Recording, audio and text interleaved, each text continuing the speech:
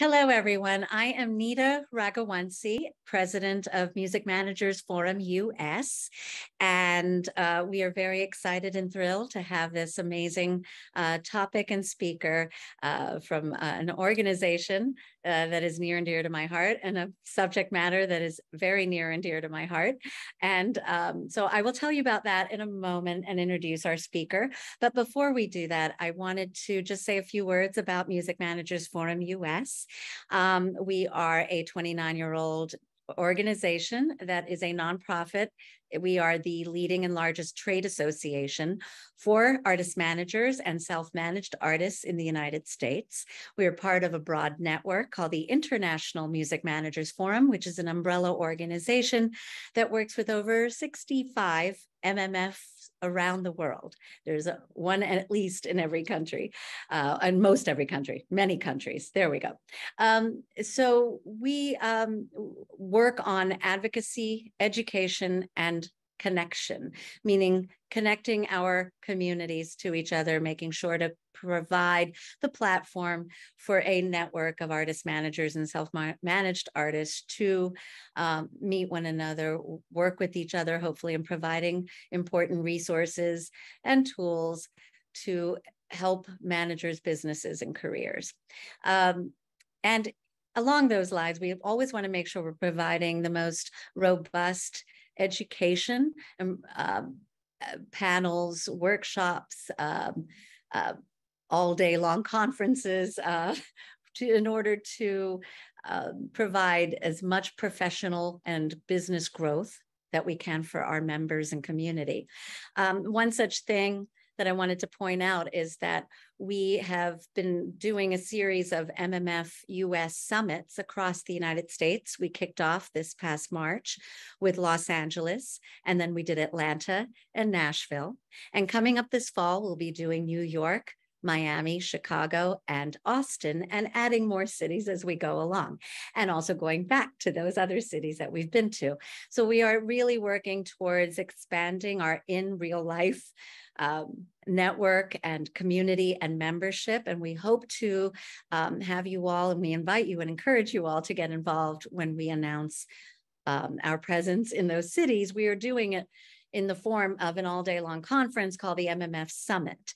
And with that, I want to make sure I introduce to you our new Executive Director of MMF-US, Sharon Tapper. Sharon, say hi. Hello.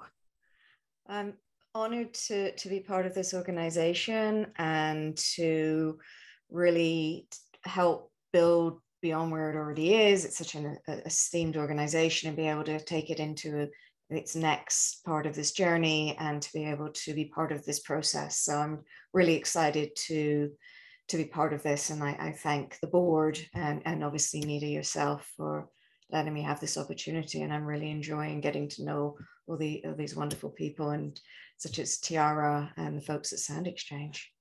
Okay.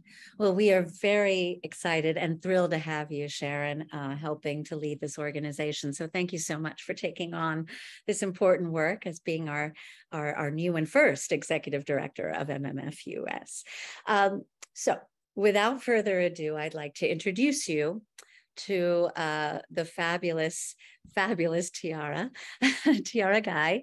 Tiara is the, okay, I'm going to get that wrong already, the Associate Director of Marketing, Operations and Industry Engagement at SoundExchange. SoundExchange is near and dear to my heart. I used to work there. It's an organization, as many of you know, and I'm going to just do that one-liner and then leave it to you, Tiara, but they are the nonprofit organization that is designated by the US government to collect and distribute royalties, specifically digital performance royalties, for recording artists and record labels. And so, of course, it's been an important stream of revenue for so many of you out there. And it's super important to know and get to know and understand, have a deeper understanding of SoundExchange, maybe how to maximize your royalties, how to get a little bit more in those checks. So without further ado, I'd like to introduce you to Tiara Guy. Tiara, thank you for being here, and take it away. Thank you so much, Nita. It's a pleasure being able to work with you again now in a different capacity. But I'm so happy to be here with you all today to, help you learn a little bit more about SoundExchange, what exactly we cover, and the ways to take advantage of all the tools and features that we kind of offer to ensure you're maximizing your royalty collection with us. I'm going to share my screen with you all. All right. So one of the most exciting things lately with SoundExchange, as some of you may have noticed, is that we've recently had a little bit of a rebrand, refresh of our website. We now offer a mobile app to our artists and rights owners, and have a more color that pops and things like that. But it's been a really exciting time for us. And so I did want to kick off with a little bit of a sizzle reel to give you some flavor for that new refresh we've done.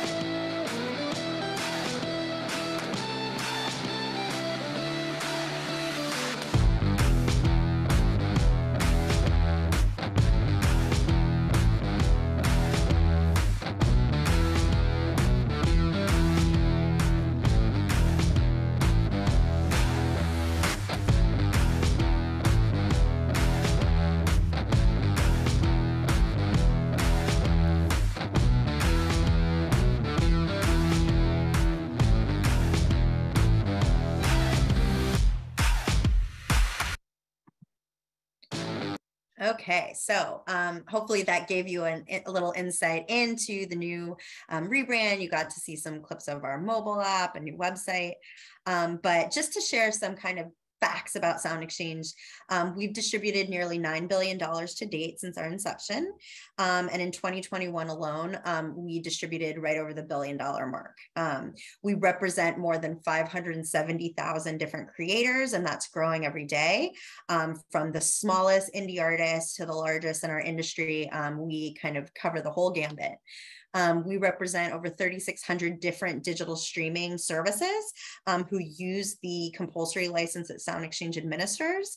And those are the ones who are streaming the music and sending us reports of what they've played so that we can distribute it to the appropriate featured artists and sound recording copyright owners. We're also going to talk a little bit about international royalty collection and the partnerships we have in over 50 different countries. So as far as the particular royalties that SoundExchange covers, as Nita kind of mentioned at the top, we are going to be covering featured artists and sound recording copyright owners anytime they're streamed through satellite, internet, or cable TV radio. It's also important to understand that SoundExchange is in the non-interactive digital streaming space. We're covering SiriusXM, Pandora, iHeartRadio, different music choice cable stations, college radio stations. But it has to be non-interactive. So you can't be able to queue up exactly which song you want to hear, be able to rewind and all those types of things. So we're not going to be covering that on-demand audio-visual platform like your Spotify's, YouTube's, Apple Music. But SoundExchange will be covering that non-interactive digital space specifically for the featured artists and whoever owns the sound recording. Oh, sorry about that. As far as the copyright, again, going back to what SoundExchange is specifically going to cover, it's important to know that 2 copyrights exist in every recorded song. You have the underlying music, which is the notes and the lyrics, and then you have the actual sound recording, which is the permanent fixations of sounds.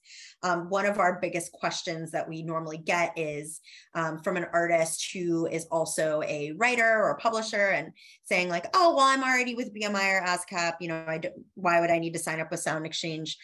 So it's important to understand the difference here. And one of the examples that we love to use at SoundExchange is the recording RESPECT, which was written and composed by Otis Redding, but kind of made famous by Aretha Franklin's recording of it. So in this particular scenario, Otis Redding is going to be collecting as a songwriter and a publisher directly from either ASCAP, BMI, CSAC, Global Music Rights, whereas Aretha would be collecting her featured performance through SoundExchange.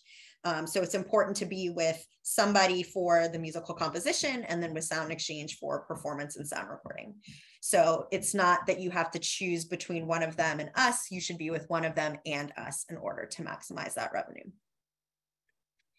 As far as how it's kind of split up once, you know, that money is flowing into SoundExchange, 50% goes to the sound recording copyright owner, typically the record label, but obviously we're seeing a lot more artists who also own their own recordings. 45% goes directly to the featured artist or artists on the recording. And then 5% of every dollar that comes in is sent to the AFM SAG-AFTRA fund for non-featured, you know, backup musicians, session players. And that's across the board under the statute that we operate under. So if you represent an artist who is also the sound recording copyright owner, they're going to be collecting 95% of what's coming through the door. I also wanted to mention that royalties are going to be retroactive for up to 3 years. So I'm going to cover a few things. But as far as our approach, we'd love to share that we have reliable monthly payments. You'll see as part of our registration process, you have a couple different ways you can set up payments. But if you are doing direct deposit or international wire, your payments can be on a monthly basis. Transparent practices, I'm going to cover a little bit of our online portal, which again gives you just the most transparent view of your account, what's going on, your statements, how to claim your repertoire, just the technical expertise. We're constantly trying to build new tools and features for our industry in addition to our members. You might have noticed that on the SoundExchange website, we have an ISRC code database that's available for the public. We realized, you know, something like that didn't exist in our industry. And so SoundExchange decided to build it and make it available. So with that metadata that we're receiving from the sound recording copyright owners, we've now made that available. If you need to search for an ISRC code, you can use that database on our website. Low expenses. SoundExchange has one of the lowest admin rates in the world. So we're pretty proud of that. Inclusive payments, like I mentioned earlier, you know, we include the smallest to the largest artists and creators and labels, and we're very inclusive in that way because we represent the entire industry. And then I will touch on international royalties and the difference between registration and membership. So the easiest, most efficient way to get set up and registered with SoundExchange is definitely going to be through our online registration. It's available on our website. It's available in Spanish. This is not what you would use to update an existing account or to sign up an estate or heir for an artist that may have passed. But this is definitely going to be the way you're going to want to set up your registration with SoundExchange. You're going to be given a couple paths when you're starting the process, such as, are you registering yourself or someone else? The biggest distinction here, if you're registering someone else, we require an authorization form where the artist or band members are authorizing their representative to fill out this registration on their behalf. The payment still having to be made directly to the artists or individuals. You'll also be choosing, is this registration just for performance, for sound recording copyright ownership, or for both? So you'll be given a couple different options. Again, do you want to be paid as an individual or to a company that you wholly own? Do you want a physical check in the mail, which is distributed quarterly, or direct deposit? So you should look at the registration process as setting up your payment place. We won't actually ask you to claim repertoire through this process. That comes next. But we might ask you, you know, what names or aliases do you release under? Are you a part of any groups? But you won't actually get into recording claims as part of the registration process. But this should only take about 10 minutes if you have all the information you need. So once you register, our online registration will move into the membership step. So if you are just registered, that means you're covering your US domestic collection of royalties. But if you take the additional step to become a member, you can authorize SoundExchange to collect international royalties on your behalf as well. So in addition to the authorization through our membership agreement, that is coupled with our international mandate, where you're letting us know, do you want SoundExchange to collect for you worldwide? Which means it would encompass all of these reciprocal agreements that SoundExchange has in place. So if you visit our website, we have a full list of all the different territories that we do have these reciprocal agreements with. In these situations, that territory will collect on behalf of our artists or rights owners, and we'll collect on behalf of theirs, and then we'll swap the money. So you are able to see, you know, which territories we cover, who the collection management organization is in that territory, and if our agreement is performer-based, rights owner-based, or both. You know, I did want to mention again, we have one of the lowest overall admin rates in the world. So with that international mandate, you're also able to say, do you want us to collect worldwide? Or you can customize it if you want to opt out of certain territories. You're able to expand or limit your mandate through SoundExchange at any time. So once you are registered and set up, you'll basically be granted access to our online portal. It's called SX Direct. It's 24/7 self-service. This is so that if you need to update a quick address or check a statement, as well as a suite of other tools that I'm about to touch on. This is that transparency that I mentioned. We want you to be able to see into your account, see what's linked for payment, know what you still need to claim, things like that. As far as who has access to this portal, as part of the registration process, you're going to be listing who you want the contact to be. You know, who is SoundExchange supposed to communicate with for the information around the account. And we call that person the primary contact. There can only be one primary contact on an account, and that's the person that also has the ability to edit payment information. And there can only be that one person. That being said, that primary or the artists themselves or, you know, performers can authorize up to 50 guests on an account.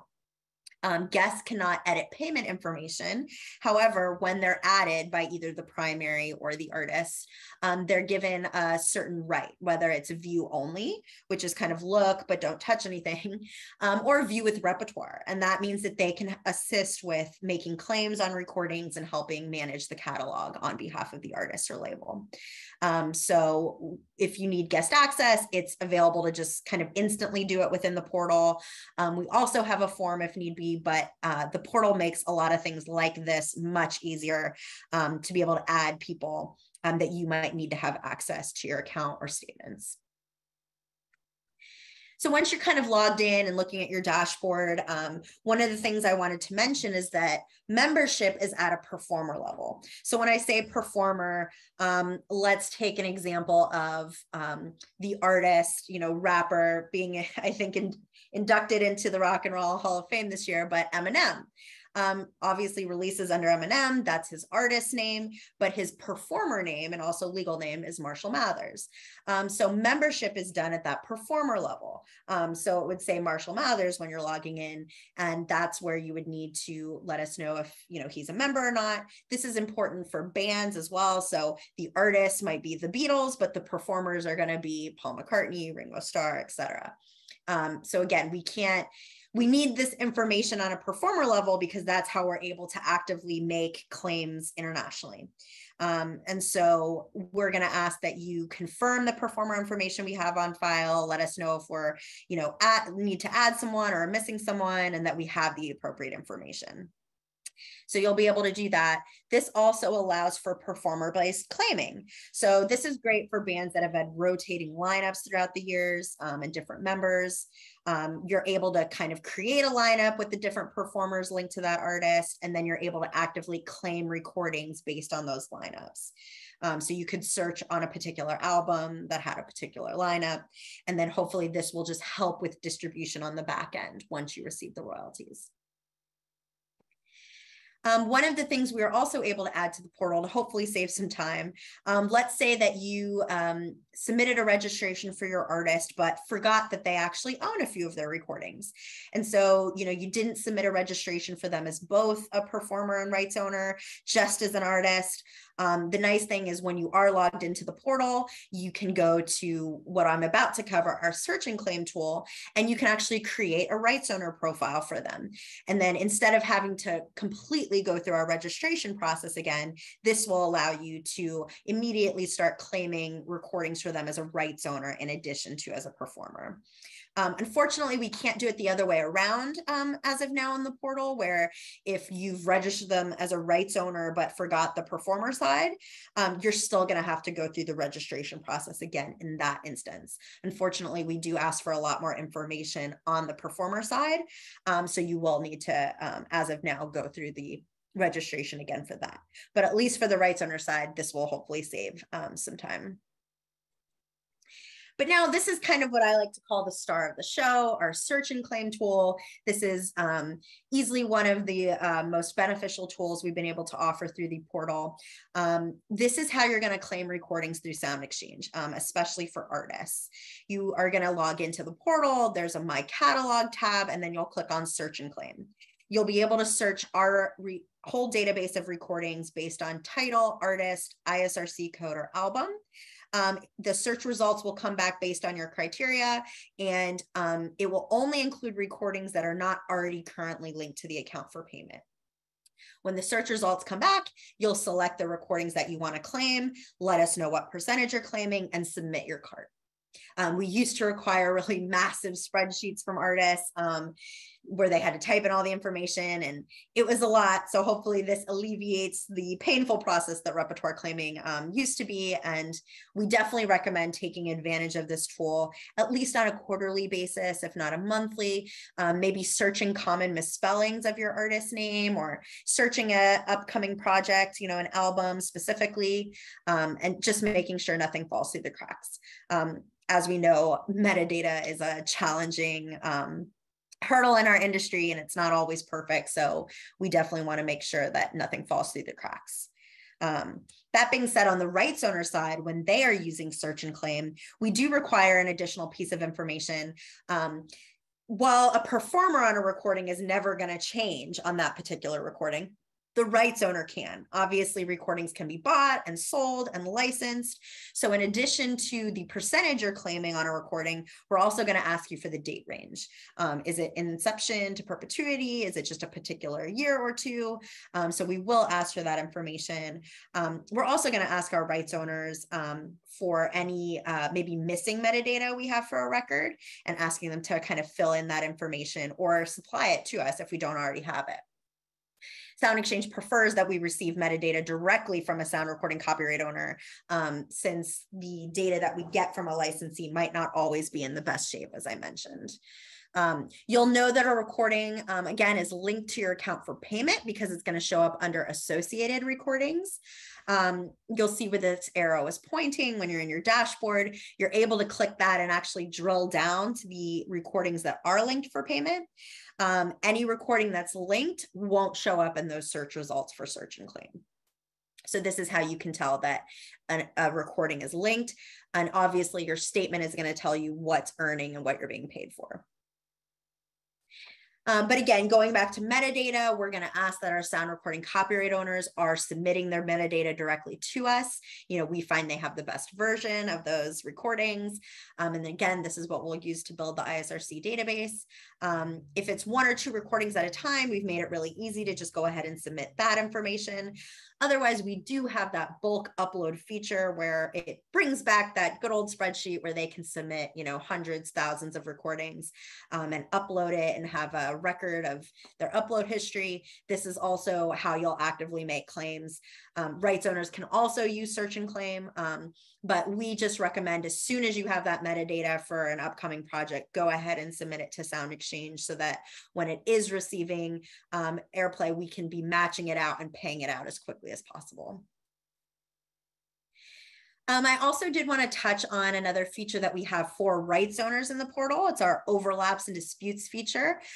This is when an overlap is triggered. It will show you who the other claimants might be claiming that recording, what their claim is. Is it a matter of the percentage having an overlap? Is it a date overlap?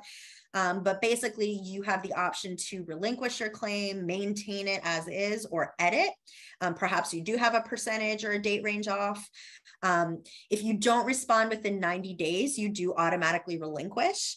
And if you just didn't take the action you needed to in that amount of time, you can reclaim the track to start the process again. But you will receive these automatic weekly emails from SoundExchange reminding you if you have recordings in overlap or dispute. It might be in the other claimant's court to take some action, but we're going to send you that reminder weekly. But this has been an awesome tool. We've seen tons of recordings resolved that were in overlap or dispute. We're not able to offer this on the artist side in the portal at this time, just because performer overlaps and disputes are a lot trickier.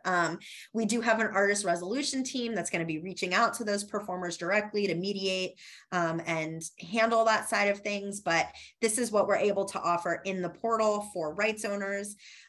If the claimants are not able to come to an agreement, then we place the recording on hold and provide contact information to all the parties involved to communicate with one another to figure it out and then let us know how it should pay out. I also did want to touch on letters of direction. This is a huge topic that we get questions on all the time.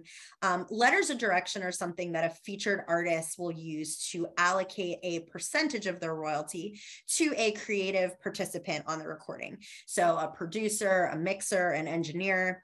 A letter of direction has to be signed by the artist or the representation. It can be applied retroactively for those 30 years or from a date moving forward. It's important to mention that if the recording is a collaboration between multiple featured artists, that producer, mixer, engineer would want to secure letters of direction from each of those featured artists in order to get their full percentage of the artist share. The letter of direction serves for the way that we'll set up an account for that producer or mixer engineer, but they're not necessarily seen as registered directly with SoundExchange just because they cannot use that search and claim tool to make claims on recordings. It will just show them which LODs are currently active. It's, again, the portal, it's allowing them access portal so they can view their statements and things like that. But you want to make sure that you're using our most up-to-date letters of direction. Yeah, this is definitely hugely used by our industry. It's something that SoundExchange has been doing for years, but that was codified into law by the passage of the Music Modernization Act. So yeah, let us know if you have any other questions about letters of direction. But I will also say it is difficult to go back retroactively to secure signatures from artists on these things. So we always encourage producers, mixers, engineers to get those signatures as far up front as they can, like in the studio before you even turn on the lights. I also wanted to touch on our advocacy. SoundExchange is based in Washington, D.C., right next to Capitol Hill. We're actually a part of the Copyright Royalty Board rate proceedings. SoundExchange is always pushing for higher rates for creators, and are glad to say that in the last several years, we have been able to get huge increases for creators, but we're always going to be kind of fighting that fight and being a part of those proceedings. We're also helping to push legislation called the American Music Fairness Act. This speaks to the lack of a performance right on terrestrial radio. If we go back to that example of Otis Redding and Aretha Franklin, you know, when RESPCT is played on terrestrial radio, Otis is collecting as a writer and publisher, but Aretha, unfortunately, is not seeing any royalty from that play because there is no featured performer right in our country. SoundExchange is one of like 4 countries in the world that doesn't have that right. The other countries being like North Korea, Iran, Iraq. So SoundExchange does not believe that this is fair. We believe that we, you know, need this right in this country. So we are supporting that legislation and helping secure support. If you see in the top right, Dionne Warwick helped us introduce this legislation in the House this year. So, you know, if you have artists who are passionate about advocacy and this right, we would love to collaborate with them. But kind of what I call the Band-Aid to not having the performance right in this country is national treatment. And this is just seeing that American artists are paid for terrestrial radio rights in other countries, regardless of their citizenship. So we do have several territories that are supplying national treatment and paying American artists for that right, but there are several that don't, simply because America doesn't have that reciprocal performance right. So SoundExchange is going to continue to fight just to, make that fair. There's billions of dollars being left on the table for featured performers. So that's a huge part of the advocacy we're working on right now. So as far as joining us, registering, making sure your artists are signed up with us and collecting what they, have earned through non-interactive digital streaming, becoming a member and authorizing SoundExchange for any international collection, again, at the lowest admin rate in the world.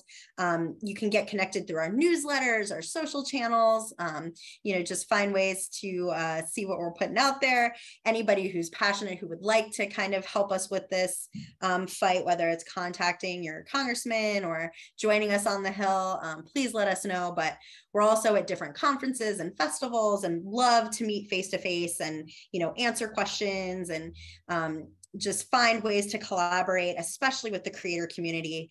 And we've recently launched a couple franchises that speak to that. One of which is called Breakthrough Beats. This is a way that we're just kind of spotlighting emerging artists who have been accruing much of their royalty in a short amount of time. And we recently have showcases featuring some of these. So if you have artists that you want to submit for review, we will absolutely do that. And we just want to shed light on more and more creators and upcoming projects. When we're at these conferences and festivals, we also have one that's called Sound Advice. Again, just getting these great tidbits and information and stories from creators, for creators. We'd love to talk to your artists. So just let us know if you'd like to collaborate with us on any of that.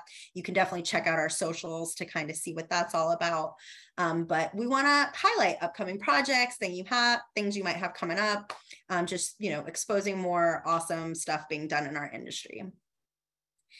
But yeah, that is kind of what I wanted to share with you about SoundExchange. So I was going to see if there were any questions.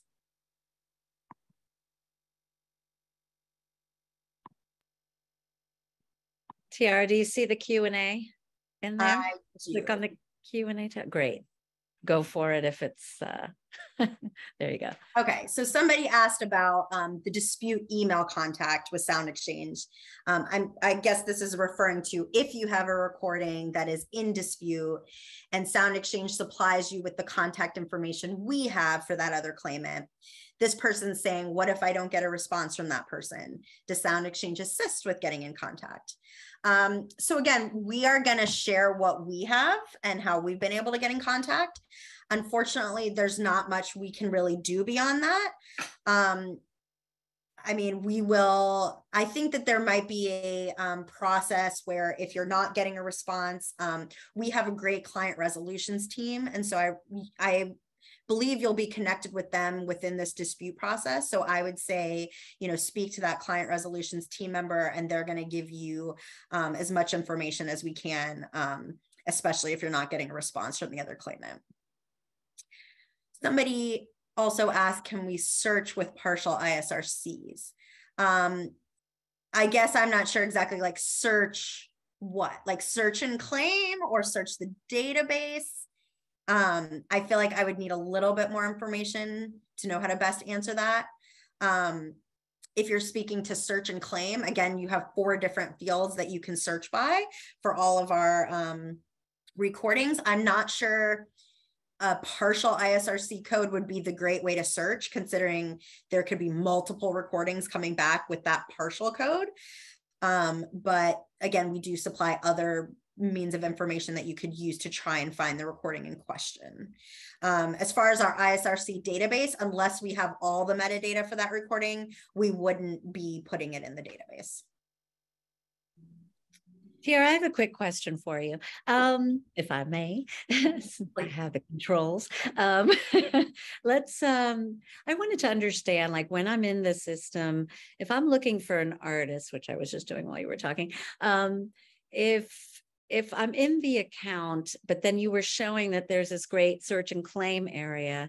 So are you suggesting that every artist has, if I'm an artist and a rights owner, independent artist, I have an account, I'm in there, I'm thinking I'm not getting paid everything I should be getting paid, I should go look in that search and claim to see if something was spelled wrong or there's a hyphen where there shouldn't be in the name? Yes, absolutely. So a couple things. So if you're in the search and claim and the recordings aren't coming up that you're searching for, you're going to want to first check your associated recordings to make sure they're not already linked for payment, and that's why they're not coming up. Or it could be that whoever the sound recording copyright owner is, maybe your record label, or maybe you have an agreement with your distributor who's handling that side. You want to make sure that they have submitted the metadata to us. Because basically it can only get in our system either by being submitted by the sound recording copyright owner or reported as being streamed by a service. So those would be the top two things I'd say. Make sure your label or rights owner has submitted the metadata, and make sure it's not already linked to your account for payment under associated recordings. Okay. And then what is the ISRC search that's on the website for? Did you go through that? So sometimes people can be like, oh, I don't know what my ISRC code is for this recording. And so we kind of built the database where you can search by artist, album, title, and pull back, and it'll have the ISRC code for you. Okay. Okay, thank you. And yes, I'm inviting everybody out there to please put stuff into the Q&A. If you can't seem to find that, go to the chat. Tiara is here to answer questions, which is exciting. So go for it. We have more in there. I see more. Sure, I think, yeah, someone kind of asked about that 5% that we pay to the union for the AFM SAG-AFTRA fund and non-featured. What I'll say is right now, that's the statute we operate under. SoundExchange is required to do that through law. AFM SAG-AFTRA has their own distribution process. And so you would need to sign up directly with them if you are non-featured. But as far as like, this is currently what the law is in the US, and this is what SoundExchange is required to do. So as of now, that is the 5% is applied across the board, whether or not you're using a background musician or vocalist. Someone also asked about streamlining the process for LODs with multiple features and multiple producers. So unfortunately, like we will need a letter of direction per creative participant. So if you're paying 4 different producers, each one is going to need a separate letter of direction, just because the letter of direction serves as how we create a payment place or an account for them. But you could reuse the same repertoire chart, which is kind of part 2 of the LOD, to let us know what the recordings are, if they are the same. But as far as streamlining, I mean, we're going to need the artist camp. If it's a band with multiple members, in some cases, they will authorize an LOD signatory so that you don't need to get every single band member's signature on the letter of direction. So I recommend if you're a creative participant who's dealing with a band of multiple members, maybe asking if they have that LOD signatory or have considered one, so that you're not having to get every single signature. But unfortunately, we will need one per producer in order to make sure the right people get paid. Someone asked about starting the submission who might have gotten late. So again, registration is available on our website. It should be very easy to find. That's our online registration. Should only take you about 10 minutes if you have all the information you need. Somebody asked about kind of the definition of a featured artist versus like a sample artist. What I will say, this triggers a good question between understanding covers at SoundExchange. Again, we are concerned with who the featured artist on that particular recording is, not with writing or publishing or composing. And so in that case, we are concerned with who actually featured on here. Sampling does get a little more nuanced and difficult. It kind of depends, like, back in the day, we used to see like who's on the album cover to kind of differentiate who's featured, but this is also when overlaps can happen. Performers believing like if a band doesn't agree on how royalties should be split or believe the percentages should be different. Again, we don't interpret contracts and agreements. It's up to them to agree and figure it out. Otherwise, SoundExchange has to place it on hold. So in most cases, they end up kind of figuring it out. Someone asked a great question. If you're in a band or like a duo, do you both need to register or just the band? And can the label register you? So those are great questions. So if you're in a band or a duo, you kind of have two options. You can each register individually and claim your percentage of recordings. Or if you own a company together wholly and no one else owns it, then you can pay 100% to that company and we will honor that. But the label cannot register on behalf of the artist. We won't, in that scenario, pay. The label's kind of seen as a third party, and SoundExchange policy is that we pay the artist directly. And so it's also important to understand these agreements you might have with your distributors, like a CD Baby or Symphonic, who might say like, oh, we can collect your SoundExchange royalties for you.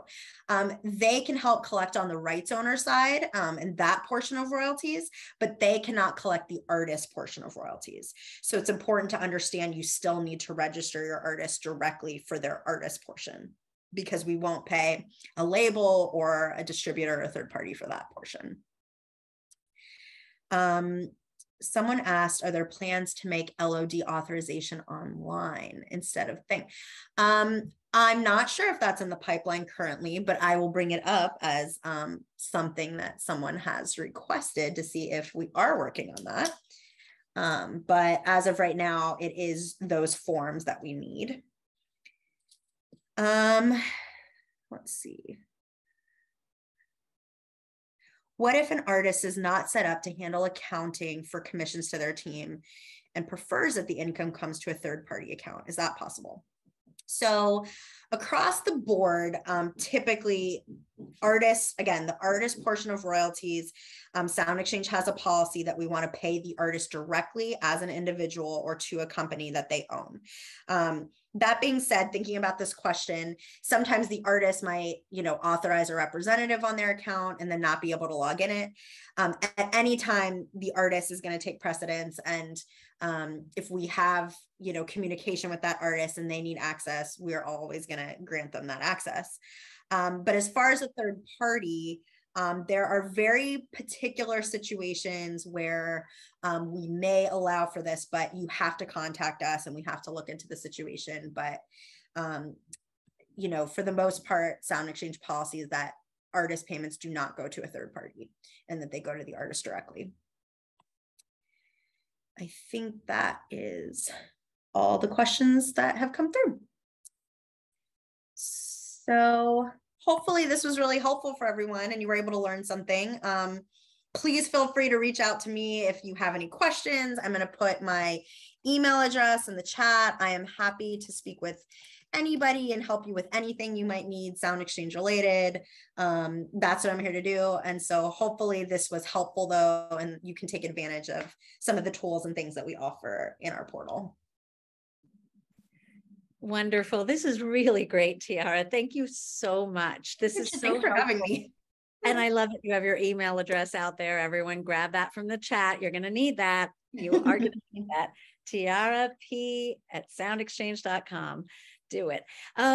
One thing I wanted to do was to thank SoundExchange for being an absolutely amazing sponsor to MMF-US, for all of your support. Thank you to SoundExchange for your generosity. You are a gold sponsor. So thank you, SoundExchange, for being a gold sponsor to the Music Managers Forum US and helping our amazing membership and community to do all of the amazing things that we get to do because you guys are amazing. So thank you. And anything else? Last call on the Tiara front. Any other questions for SoundExchange? I saw the counter go up one. I think somebody was asking about CD Baby Pro. Again, I think I kind of touched on distributors and just making sure you understand your agreement with them and that they won't be able to collect the artist side. But I can't speak to their distribution on the rights owner side, but that is the portion they'd be able to collect. That's right. I'll quickly answer on the CD Baby side. They actually, without signing up at CD Baby Pro, I believe that when you sign up for CD Baby, there is a little opt-in, opt-out on SoundExchange collections outside of CD Baby Pro, which also then collects neighboring rights and PRO monies for that extra added service. So anyway, as Tiara said, yeah, take a look at it, look closely at what's being collected and what's not.